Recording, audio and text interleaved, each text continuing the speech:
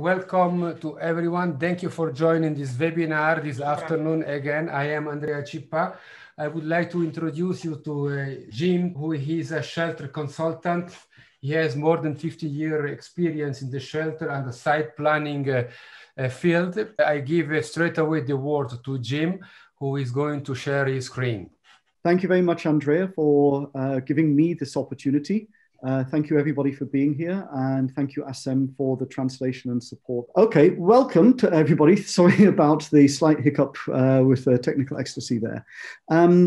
Today's presentation is about site planning in urban areas. I'm going to try and make this as linked as possible to the context in and around Syria. Just to say that I have done some work in Syria myself, but that was back in 2013, so already a few years ago. But since then, I have worked doing site planning for Syrian communities in northern Iraq, in Lebanon and in Jordan, and also more recently in Europe. So the pictures I'm going to show are a mix of all of these different places, but I think that the messages and the learnings will be very, very relevant for the Syrian context. Just to jump through, this is the session agenda. We're going to look at what are common types of different sites. And just to say very quickly, I'm going to use the word sites, not camps, for this hour. Camps tend to imply that they are very planned, very regular, and actually, in many cases, in urban areas, they aren't. They are not planned. They are not regular, and they can have lots of different types. And I want to talk through that. So I'm going to use the word sites as a more general phrase. I may use the word camps when I want to talk about planned places, but more generally, I'll talk about sites. I want to talk really then about hazards and risks, whether the site can and should exist, or whether it is potentially dangerous or life-threatening. I want to then talk about priorities and needs. What are the priorities if you can't do everything, if you can't solve every site planning problem in an urban area? Then I want to mention briefly, thinking about the host community. And the host community is everybody living around the site or working around the site or having some sort of economic interest or community around the site. I then want to spend some time actually saying, okay, what can we do for site planning interventions? How can we go into a site, make improvements in an urban area? What is different about doing it in an urban area? And then I want to say what happens next. And this means you do something, something happens, and you have to do something again. That when we are planning sites, we don't just do it once. Things happen, things change. We have to keep on site planning as a process. And that process goes all the way until the end of the lifespan when the site is closing down. And then how do we do that in an urban area? What do we need to know about? I guess the question first is, why is site planning in urban areas important? This photo on the screen is actually from Kurdistan. And you can see that there is a tent, a UNHCR, but there's also other buildings. Site planning in urban areas is important, firstly because more and more people around the world are finding themselves in sites in urban areas. This situation is more and more common, but also it's more and more complex. I want to show you two more photos to show a comparison, to show what I mean. This is a a site, actually, I'm going to use the word now, planned camp. This is a planned camp, also in northern Iraq. And you can see two or three things. There is some infrastructure. You can see the electricity cables, and you can see the lighting, and you can see it's a very straight road. You can get maybe two vehicles along the road, and you can see that there's nothing else. There are the tents, there are the water tanks, and then there's just mountains and hills around. I want to contrast this picture with this picture. And this is another camp, originally planned as well, at the edges of the city and sort of becoming part of a city, also in northern Iraq. And you can see there, if you didn't know where it is, you can see the Kurdish flag somewhere in the background. But what you can also see is so many other things. You can see not just the lights and the electricity, but you can see cars. You know that maybe there are people who don't live in the camp who are coming in and out or going through. And you can see shops, and you can see a very complex economy. And suddenly things are becoming much, much more difficult and much more challenging. And so this is why I think the topic is so interesting, because of these very complex challenges for when we find sites, even if they are planned at first, inside or at the edges of cities, inside or at the edges of urban areas. We've got a few learning objectives for this session. First, just to talk a little bit about what are the differences between sites in urban areas and sites in rural areas, these two photos that I showed. And I want to really try and make sure, and please, if you have questions, ask questions as we go along, but always try and remind me, why is this different in urban areas? Why is this different in cities? What is the difference between normal site planning, which is challenging, and site planning in urban areas, which is differently challenging or super extra challenging? And then looking at different types of sites. And we'll do that in a minute in the next part of this session. And looking at what are the possible advantages and disadvantages, in fact, risks in some of the different sites. How does that change from one type of site, one category of site, to another? And how to engage, what to do about the possible advantages and the possible risks or dangers. And then, based on that analysis, how to design, how to choose what to do to make sites better. And how to think of that, as I said, as a process, as something we have to do again and again and again and again, reacting always to everything that everybody else is doing in a very busy life in those sites. I just wanted to say, hopefully we do the whole thing in an hour.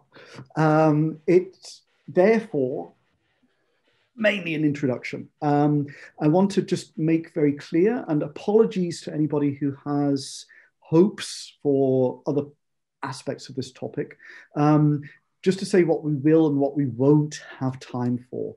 What we will cover is how to work with lots of different people in site planning. Who are the different actors? Who are the different stakeholders?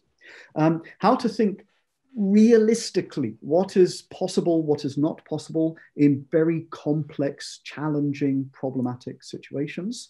How to think about what's happening outside the site. That photo of the rural camp where it was just hills around. You don't get that in a city. You have people and buildings around. What does that mean? How to think of it as a process. Again, I'm going to keep on saying this again and again and again. However, what we are not going to cover, unfortunately, maybe that'll be opportunities for other presentations, other sessions, we're not looking at just single designs of single shelters. We're also not really going to look at what happens inside collective centers, that is, big buildings, permanent buildings with lots of people living inside. We're also not going to have a chance to look at design software, engineering software, and we're not going to look at many of the calculations, the mathematical part of the engineering. And we're also not going to look at money costs. So those are some things which I think got covered in some of the other sessions, but we're not going to have a chance to cover them here. Sorry. I want to go forward into the agenda and talk about common types of sites. I think, you know, it's, if you think about a rural camp, they tend to look somewhat the same as, you know, straight squares. You know, every so often you have a water point. Every block of shelters has one latrine and one shower block, etc. One of the challenges about urban sites is that there's no two sites that's the same. They're so different. And I want to make some points here. Some sites are planned and constructed before people actually arrive, things which might still be called planned camps. Some urban sites, many, I would say most, are not planned. People arrive, people start putting things together, people put shelters over their heads, and then the humanitarian site planners arrive and try and figure out what to do. And many in urban areas are what I would call hybrid, half and half. That is that maybe there was a small part that was planned or was supported or was constructed by humanitarians or by local government, and then more and more people come around and create an area much bigger, which is spontaneous, which was not planned, not designed. And you see that a lot also with collective centers, that you have something, a school or another big building, and then more and more people putting their shelters around the sides to take advantage of any of the services, any of the other support happening inside that big building in the middle. So I want to look at some of these more common types of sites.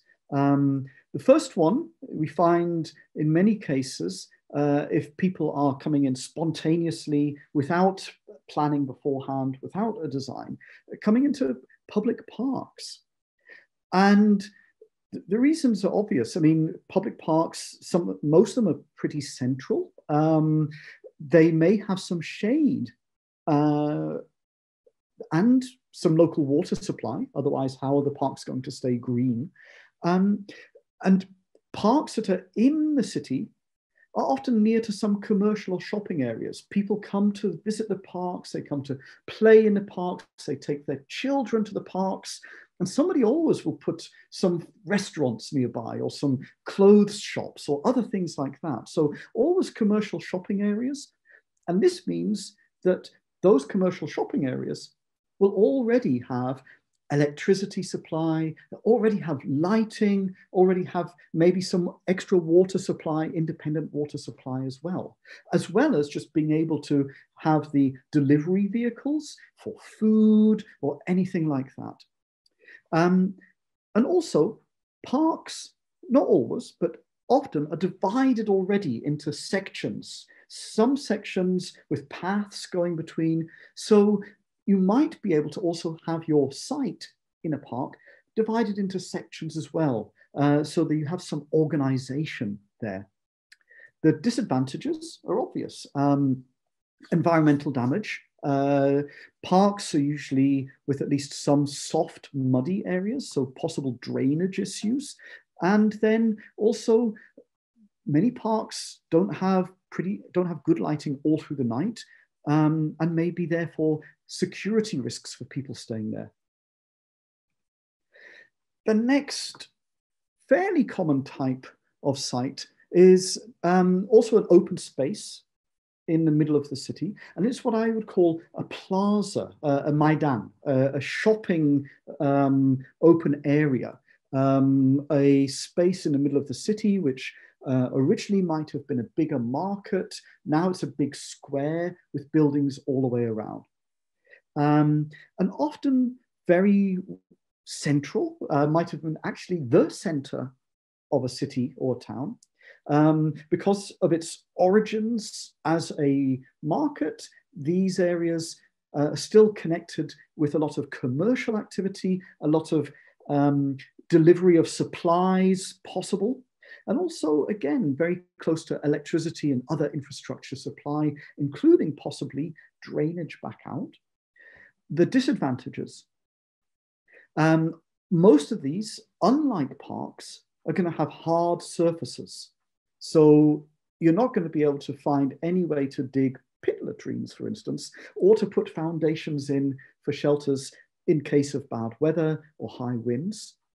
And also, if they're in the old part of the city, they're usually in places where the roads are much more narrow, and therefore it's going to be much more difficult to get both deliveries, but also emergency vehicles into those areas.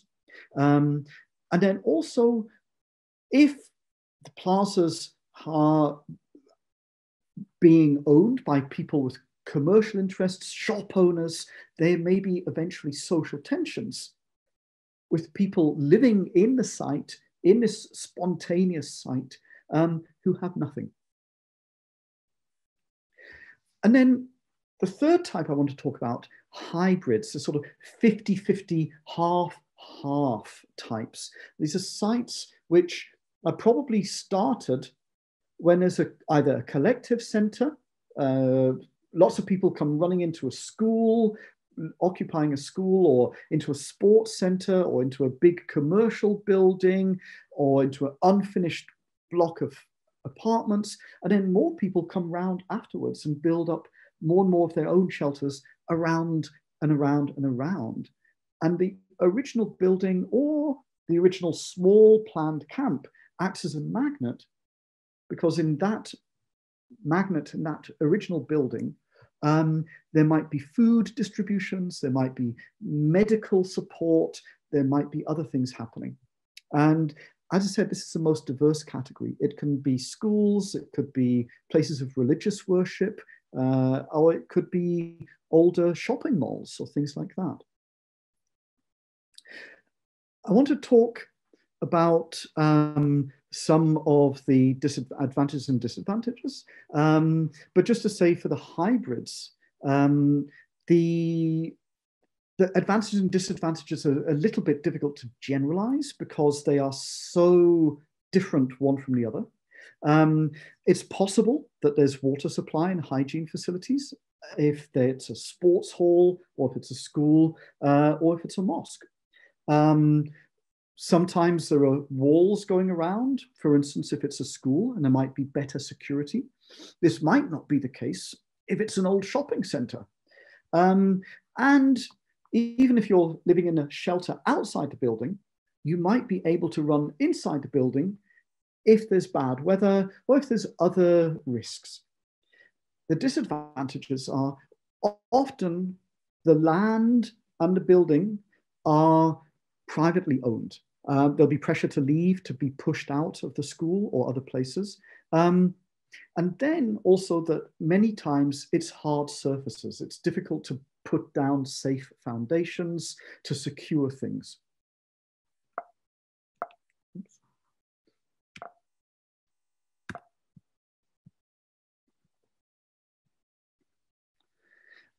I want to talk now about some hazards and risks generally, and this applies for everywhere, all of the different types of sites that I've talked about. The hazards and risks essentially can be life-threatening. What I want to talk about is actually, firstly, can a site and the people in the site actually survive? Or is there anything which would make the location possibly deadly? Does this apply to the whole of the site or to just one area? And I want to say that, you know, there has to be, before anything else, a sort of yes-no decision, a stop or a go, no go decision. Because in a way, closing a site or transferring, moving a site to another place is also a part of site planning. Natural disasters. I have to be very careful whenever I show this photo. This is in no way a criticism of UNHCR. I've worked with UNHCR in many places. And so the fact that it's UNHCR tents in the middle of the very flooded area here is by no means meant as a criticism of UNHCR, but it is a good photo illustrating one of the natural hazards, which is flooding. But we can also imagine that in urban areas, you can also have high winds, including things falling off buildings into the site. There might be a history of earthquakes. And again, earthquakes might not affect tents, but they can affect buildings falling in if the site is too close to large buildings. Hazards can also mean things which are not natural disaster hazards. They can mean social tensions, risks for potential life and death, but certainly threats, threats of violence. It can happen between different groups living all together inside a site, whether that's different generations, different ethnic groups, different social groups. It can also be very often social tensions between those in the site and those who are the hosts living around. But I want to say that site planning in urban areas, in cities, can make an impact on this. Because if you have too many people in too little space, it's going to raise tensions. And very often, a site in a city will not have a regular big square. It'll be going off down different streets or different small, narrow parts of the city already. And is there a way that urban planners and site planners can work together to try and move people into bigger areas or identify other larger spaces, even if it's only for a short period of time? And then the other risk with this social tensions is if a site is in the middle of the city. You saw that photo I showed at the beginning from Kurdistan, from Dormiz, with all of the cars. Cars from outside the site might be coming in and out. Strangers, people you don't know, might be coming in and out of the site. Most of them probably just to see or to visit friends or to sell things or to buy things, but they're strangers. People might feel tensions about that. Another massive life and death photo. This is not from Syria or Iraq, but it is a very good photo of a very bad situation. You can see this was actually a planned camp at the edges of a city. And you can see the city edges at the top of the photo. And you can see that 2/3 of that camp, which was built inside a sports stadium. I think at the top of the camp, you can see the seating area of the stadium. 2/3 of that camp burned down in one fire in one night. And the only reason why the rest of the camp didn't burn down is because between the burnt area and the not burnt area was this fire break, this gap created by having all of the latrines and the shower blocks. But before then, all of the shelters in the camp burnt down altogether. And this is a very high risk in urban areas because very often in urban areas, shelters are too close together. Very often in urban areas, in sites in urban areas, because they're spontaneous sites, there's less evacuation routes or no evacuation routes. And also, therefore, not only no routes to get out, but no routes for emergency vehicles, fire rescue vehicles to come back in.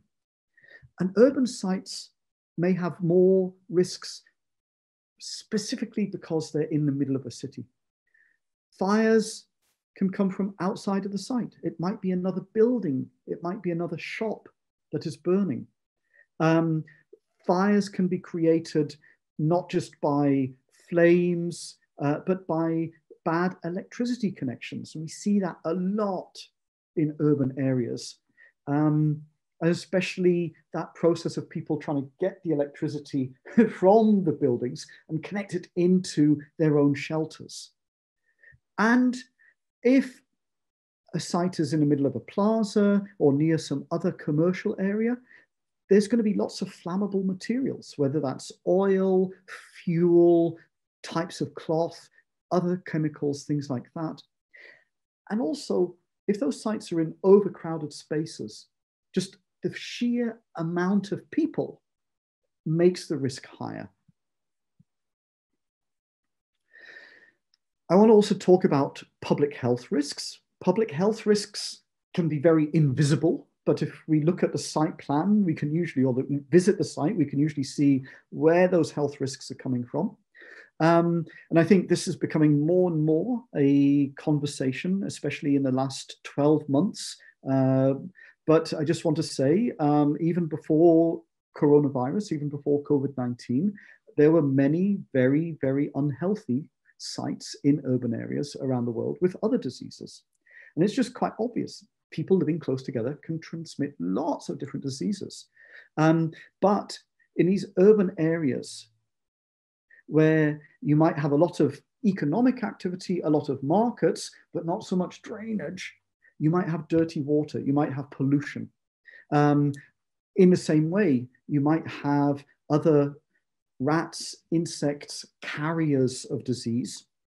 And also in urban areas, you might be in or next to a industrial area, a workshop, a factory with smoke or with industrial products, which may also be causing illnesses, particularly respiratory illnesses.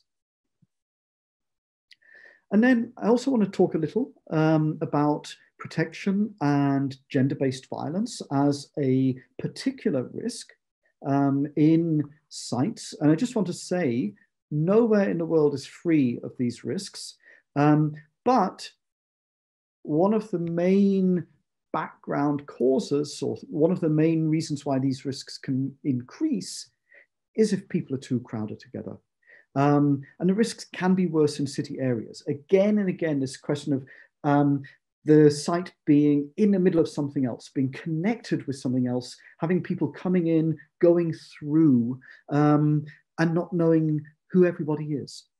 But also, all of those other hazards, whether it's flooding, whether it's other risks of fire, evacuation problems, blocked streets, can also just make it more difficult for women and girls especially to either avoid and go around or to escape from any possible threats, risks, or attacks. So now that we have looked at some of the types of sites, and now that we've looked at some of the risks and hazards, and some of the risks and hazards specific to cities, to urban areas, I wanted to just go through what then should we be thinking about? How do we plan? What's our strategy? What do we look for first? What do we do first? And then what do we do next? And I guess this list here is a good starting point. It's quite general, but I think it's going to be applicable to most of the urban sites that we are finding in Syria and around Syria. The first one is very obvious. Is this a dangerous place or not? Is this a place where people should never be because it's too dangerous? Is this a place where people are likely to be killed? And then the next ones, in terms of life and death, are, can you get enough water into the camp? And can you get enough water back out? Can you get enough water so people can live by drinking? Or can you make sure that the camp is not flooded so that there's no risk there? After that, looking at all of those other risks, whether it's from flooding, whether it's from high wind, whether it's fire risks, whether it's social tensions and the risk of rioting or social unrest. What are the minimum evacuation and emergency access routes for people who need to get out very quickly and people who need to get in very quickly? And then how do you mitigate? How do you reduce? How do you control the risk of fire? How do you reduce? How do you control? How do you mitigate other security risks, social unrest, but also personal attacks, especially on people who are most vulnerable, whether they are from different ethnic groups, disabled, women and girls? What can you do about public health risks, especially if people are too close together? And then not just life and death, but what can you do positively? How can you make sure that people have access to basic services, that is, to shops, to health, to education? And in urban areas, in cities, those health posts, hospitals, those schools might not be in the site. They could be just next door in the city. But how can we make sure that everybody has access? Everybody living in a site can go to the schools or the health services or whatever outside. What can site planning in an urban area do for community security, community organization? How can you support the economy, the livelihoods, people's jobs, people looking after themselves? And what does the environment mean in a city? I mean, you think, okay, come on, it's just concrete. Every city has an environment, and we should think about that. I want to address over the next 2 slides ways. Jim, just one question. Yeah. On this side, please go back. Yes, reduce security risk and provide access to basic service. Yes, that's the, in my opinion, that's the work of the site planner to identify the basic server. Where is the health center? Where are the schools? Where is the water? But then, once the site planner has identified the existence or the non-existence of those services, that's the sectorial intervention. So the WASH people should think about the water, the health people should think about the health, and the education people should think about the education, not the site planner. Please tell me if I am wrong. Absolutely. I would be a little bit careful with 2 verbs, maybe. I think one is, and you are totally correct, Andrea, one is to provide basic services. That is, somebody from the education sector provides education. Somebody from the health sector provides health support. But I think the site planner has a quite central role with those in the other sectors and in the urban areas with local government authorities to say, firstly, how do people get there? Do they have access? Are there those places already existing and with capacity outside of the site? If you walk out of the plaza, if you walk out of the park and you go 100 meters, 200 meters, will you get to a pharmacy? Will you get to a hospital? Will you get to a kindergarten? Can those also be used by the people in the site? Because if so, then you don't need to build one inside the site. But if you do need to build one inside the site, I think the site planner needs to be talking with everybody to say, okay, look, where do we need to put it? Where can we put it so that everybody in the site has access? You know, is it going to be in the center? Is it going to be next to the main road? Is it going to be away from the entrance so that it is only for people living in the site, but not for people living around? Or other way around, is it going to be at the front entrance so it can be shared between people living in the site and people living around the site? So that the location, where do you put it, I would say is something which the site planner has a more central role in discussing and being part of that decision making. Was that okay, Andrea? Yes, it's okay. Thank you, Jim. Go ahead.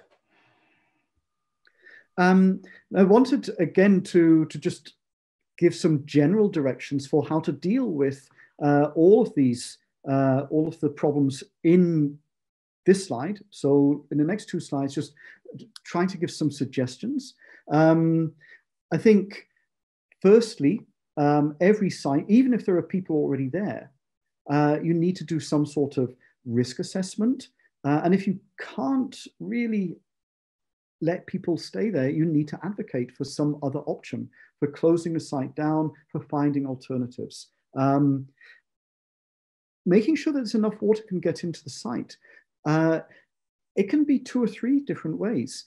In cities, you can eventually look to see if you can connect the pipes, the infrastructure, rather than bringing trucks in and out. But also, in many urban areas, in the commercial areas, there are people commercially selling water.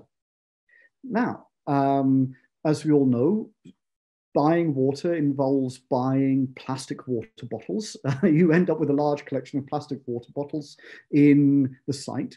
But still, identifying water sources, firstly, that can be brought in temporarily, water sources that can be brought in more permanently, like connections to the water supply generally, or other options just outside the site in the surrounding host community, as long as you know that there's enough for everybody to share.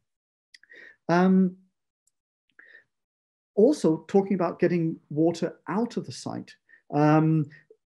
Often, parks, sometimes plazas, have actually been used to collect extra surface runoff water, and maybe a deliberate flood area. That might be a hazard that you say, well, actually, we can't continue to have the site here. But trying to figure out what sort of city roads outside of the site, below the site, have drainage that can be connected into. And remembering that if that road's own drainage is not there or not adequate, that you may be creating more hazards, more flooding for people living on that road, if that's the place where all of the site's own water is being channeled out. And when you're looking at evacuation or emergency access routes, connected to what? In the urban camp, you can just have an evacuation route into more open space. Get people into the open, away from the risk, away from the fire, and you're okay. They'll survive. In cities, you need to connect that evacuation route to the city roads and to other open spaces in the city, if they exist in the nearby. And then thinking about controlling fires, again and again, some fires will happen, may happen, could happen inside the site, but some might be in the city surrounding, and some might happen in the site, but then put the city at risk. And so we need to think not just fire breaks in the middle of the shelters in the site, but do we also need to look at some sort of fire break between the site and the camp? The site and the city. And how does that connect with emergency access roads? How does that connect with the main traffic routes? Is that possible?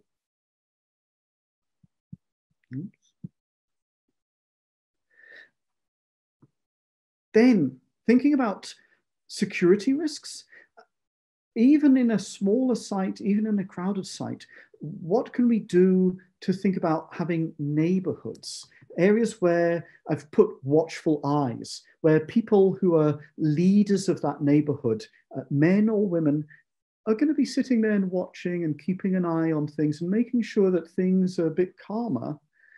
And how can we have those areas, those community spaces, small, multifunctional, might be people who are watching whilst also selling vegetables, and decentralizing so that every neighborhood, every area in the site has that same possibility of neighborhood spaces, watchful eyes, people looking out for each other, and a place to do so. Reducing public health risks. Here in Germany, we are told now that coronavirus, 1.5 meters distance between us, can make a difference. How can we try and even get some distance even into very crowded places? But also, there's been more discussion, and I don't have good answers or good design examples for this. How can we think about circulation so that we encourage people and encourage traffic to go in just one direction when they're going through a site, instead of going both in double directions? Because a lot of the emerging lessons, and again, I'm very hesitant to make strong recommendations, but some research, either for old people's homes, for hospitals, but also for supermarkets, over the last 12 months has said somehow it reduces the risk if everybody's going in the same direction in one circle and then out again, instead of having people walking against each other, coming closer to each other. How can we do that? Is it possible to do that in spontaneous, self-built, unplanned sites in urban areas? And how does that circulation connect to the streets outside around the site? In terms of access to basic services, again and again, some of the services, many of the services may be outside of the site. Whether they're outside the site, whether they're inside the site, again, this goes back to Andrea's question. It's not just a question of like, is there a school? That might be somebody from the education sector saying, we've got a design, this is our temporary learning space. It's going to be more thinking about, can children actually get a path to the school? Can girls get a path that's safe to the school? And therefore, do we need to think not of having one big wide road that we could do in a rural area, but trying to find ways of removing lots and lots of small barriers, one by one by one. And again, going back to community security, community organization, that whole thing about neighborhood spaces.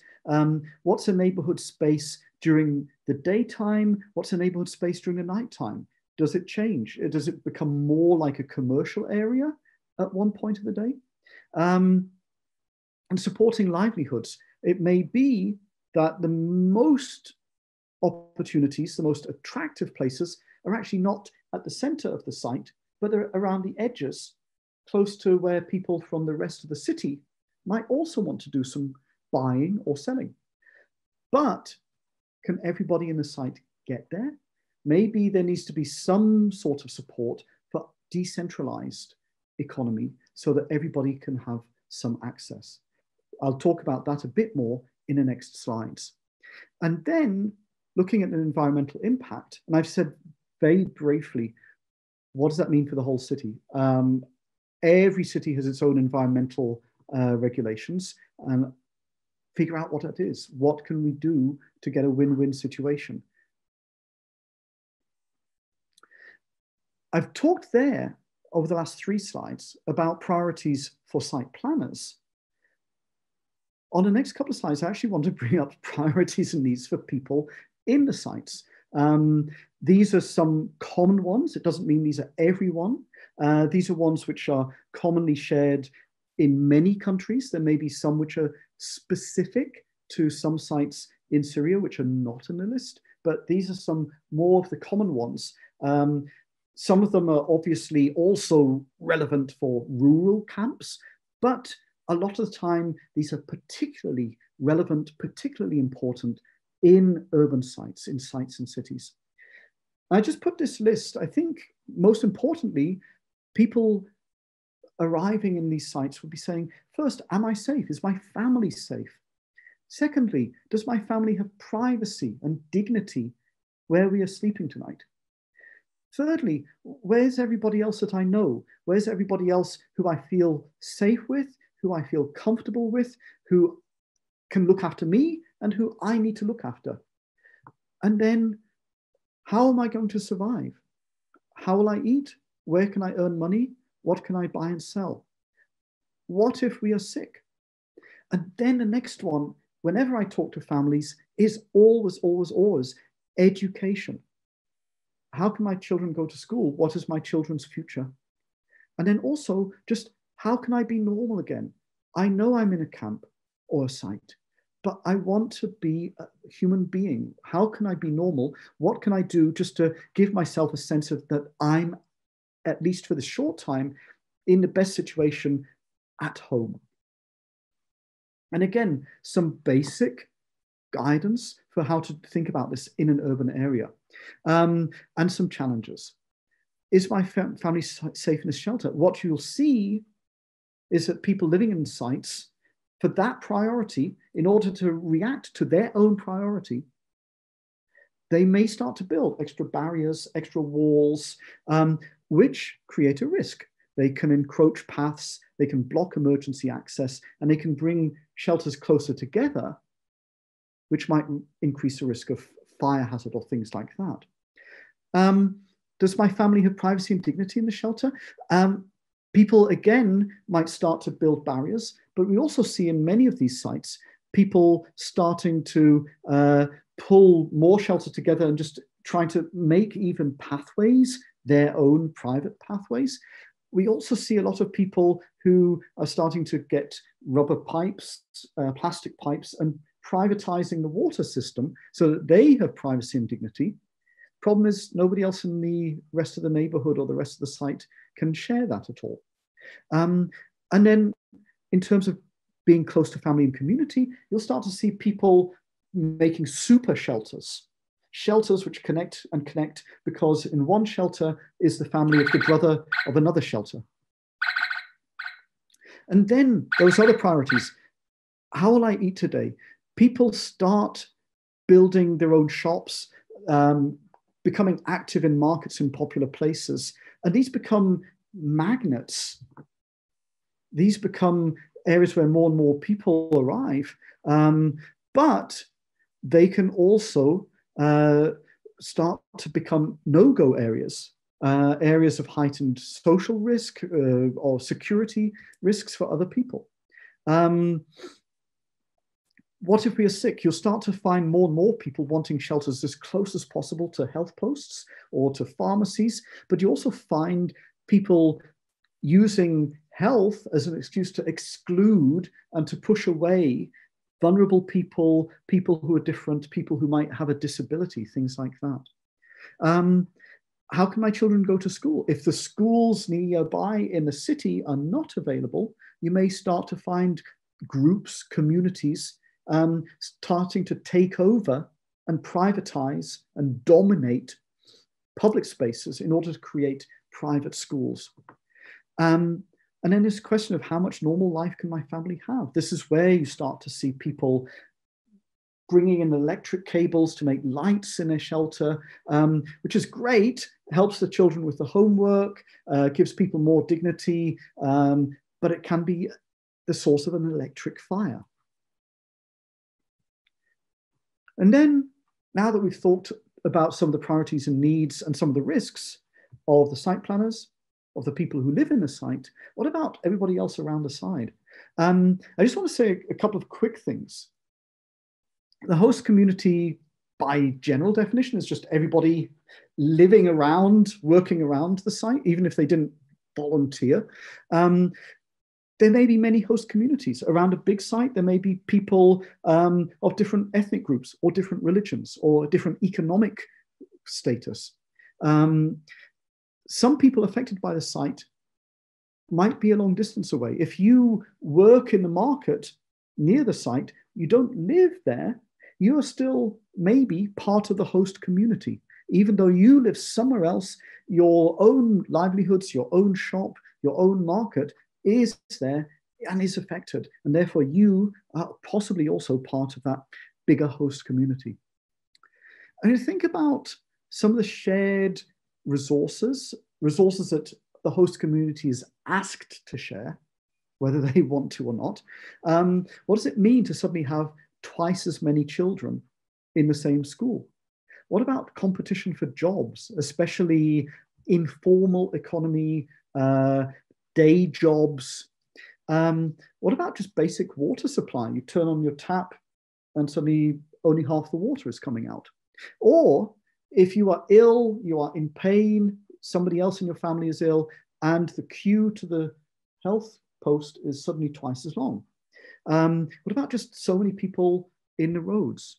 And what about just things that you can't really see as visible, like just rising of prices when you go to the market the next time? But also, what about things that are shared? People will start buying and selling to each other. This tends to happen at the edges. I've said the interfaces, the edges, the areas, the lines between a site and the rest of the city. But is this area, this interchange, the place where the city and the site meet, is it just one single entrance if the site has got a wall around it? Or is it a whole ring if the site is open? Is that connection and those new markets and those new opportunities, is it happening on a public street or in private land? And what about the drainage, the environment, refuse? And also, how can you get access if there is an emergency? What can we think about having those connections between the site and the host community with spaces enough still? We want people to connect maybe and to look after each other, but do we still need open spaces for emergencies at the same time? And I want to talk lastly, we've got about 5 minutes, about some site planning interventions, again, very generally. I just want to warn you that in most urban areas, in parks, in plazas, on the grounds of schools or colleges or mosques, there are some things as a site planner you're just not going to be able to realistically do most of the time. I won't say 100%, but, well, I did. I said, what you'll never be able to do. Okay, what you'll never be able to do. Probably you'll never be able to just come in with a bulldozer and just plow through the park or plow through the historic plaza.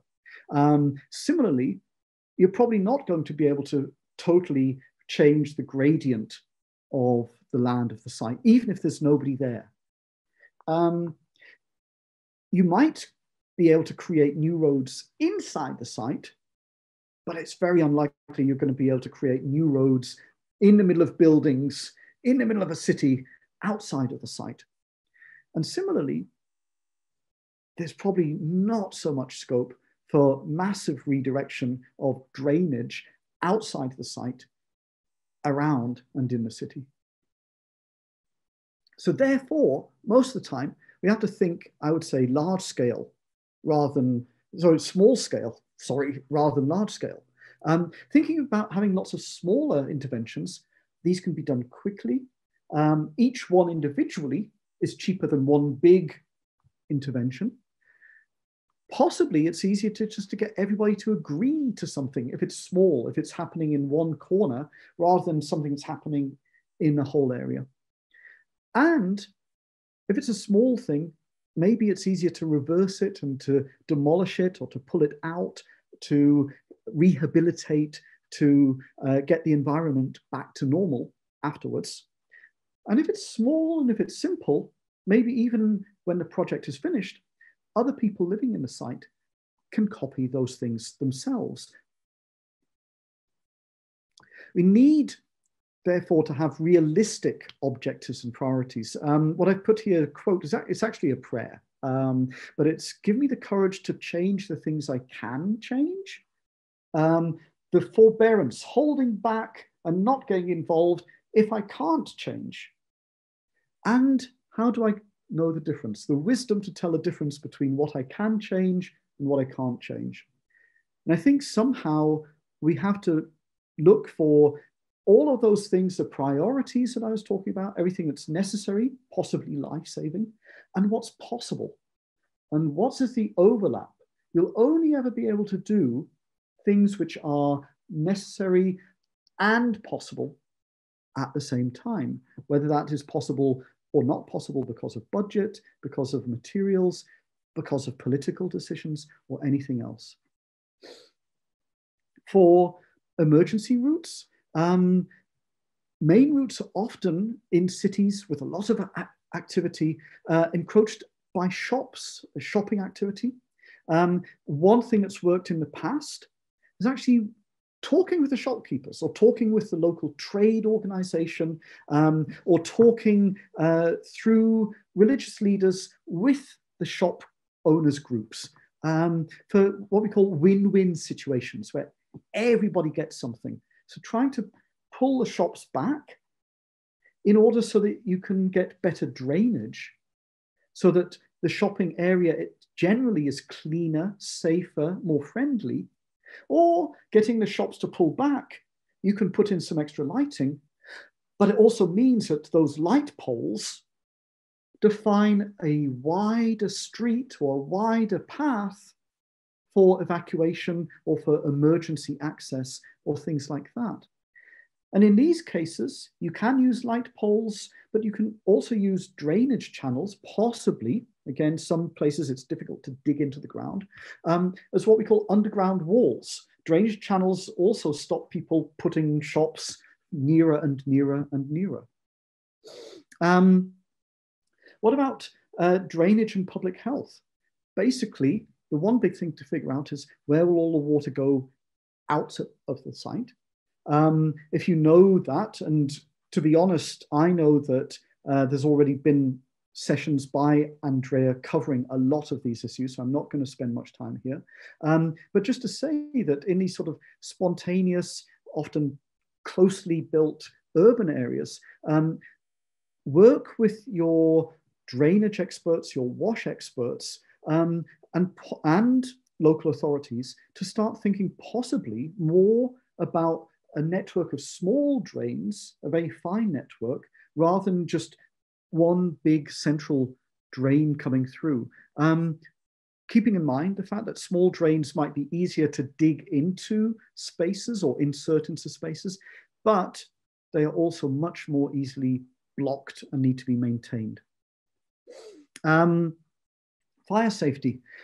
This is the priorities. Get people out of the fire, get emergency services to respond to the fire, have passive fire breaks to stop the fire spreading.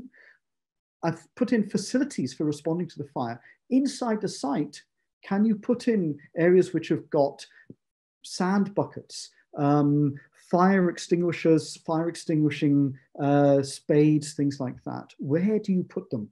Again, not just are they there? That might be somebody from camp management, but site planning might have ideas about where to put them, how to decentralize, how to spread them. And just to remember, fire spreads over your head as well as along the ground. Think again about this question of encroachment of people building closer and closer, and look upwards to see what's happening at the roof level as well. Gender-based violence. Often there are attacks, there are threats of attacks, but also women and girls may just not feel comfortable or not feel safe going to school, going to shops, going to health posts, having a normal life, if they just simply can't see what's going to happen. Another reason to try and get a sort of rationalization of paths into at least some areas, but also thinking about, again, this question of sort of what I call watchful eyes, people who are community leaders, informal community leaders, looking after the place, keeping an eye out, sitting outside, watching what's happening. Where do they spend their days? How can we decentralize that? How can we support that with spaces for them? How will they feel comfortable? And also, if we think that there might be risks, particularly for girls and women, but also for men and boys, getting to different places, can we look at alternative routes to avoid hotspots, to avoid high-risk places, or as just alternatives for escape?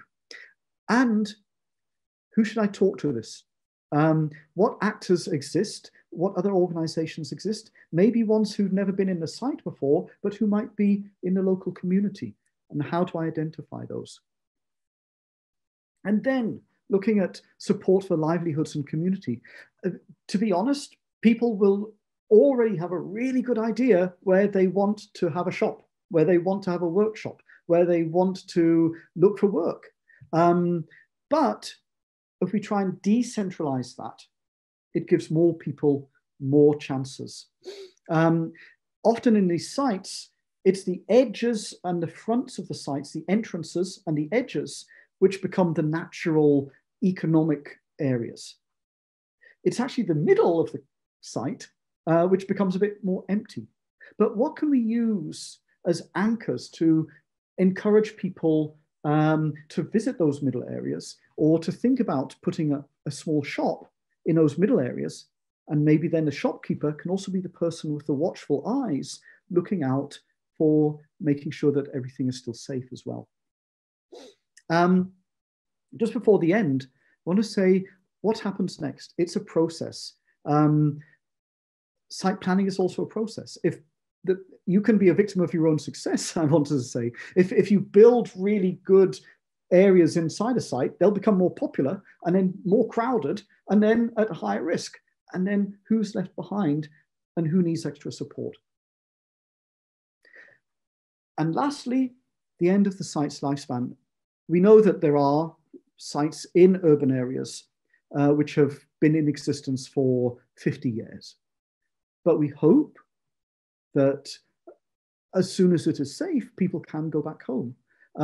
We need to plan for that from the beginning, needless to say, even if we don't know when it's going to happen. Closing a site, normally we say do it in phases. In sites in urban areas, what does this mean? Does this mean if you're in a hybrid that you close all of the areas around, but the people living in the original building are staying? What does it mean if it's in a plaza? Do you close first the area where people can come back and have the most economic activity? Or do you close the area first where there's the most damage to the historical buildings, which need to be rehabilitated? Or do you close the area first that's had the most drainage problems and refuse problems? What's the choices? And you need to talk through those choices with everybody all of the time. Remember, the people who leave last are always going to be the most vulnerable, the people who can't leave on their own, the people who need more protection. And this goes back to a question not just of identifying access to basic services, but making sure that that access is actually there all the way until the end. And then finding out, who do you talk, not with the people who were on the site, because they probably have gone, who do you talk with in the host community about the environmental aspects of a phased recovery? And that, I think, gets us to exactly 15 minutes past the hour. Thank you very, very much. I'm going to stop sharing my screen so I can see other people again. And just, I've got a little bit more time. If anybody does want to ask any questions or share their own experiences, or even, put photos up on the chat or anything like that. But I'm just going to stop sharing my screen now. Thank you, and see you next week.